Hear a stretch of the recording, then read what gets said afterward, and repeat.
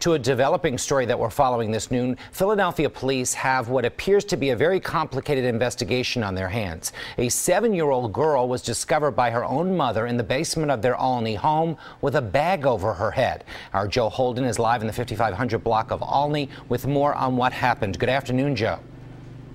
Jim, good afternoon. Right now, that 7-year-old girl is listed in extremely critical condition in the hospital. As you said, her mother discovering her in the basement with that plastic bag over her head. Lots of questions, few answers right now, but I can tell you police were already here. And here's how that story begins. Officers have been called to this location for a woman reporting that her car had been stolen in the 5500 block of North American. The owner of that car, the 7-year-old's mother, told police she believes her 18-year-old son somehow factored into the stolen car.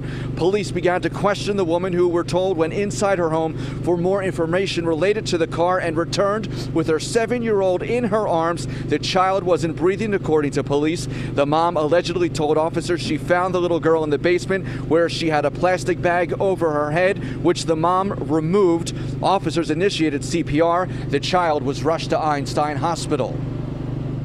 He heard screaming and he came out, and the cops were giving the little girl CPR.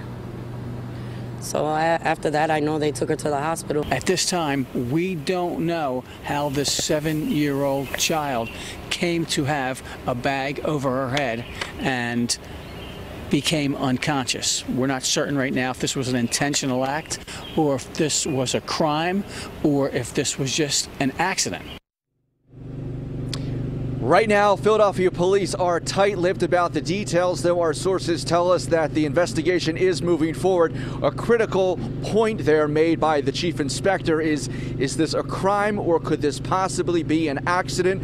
We are working on unraveling those details, and we will see you back here with the latest on this developing story starting on Eyewitness News at 5. We're live in the Olney section of Philadelphia. I'm Joe Holden, CBS 3 Eyewitness News. Jim. Lots more to come. Thank you, Joe.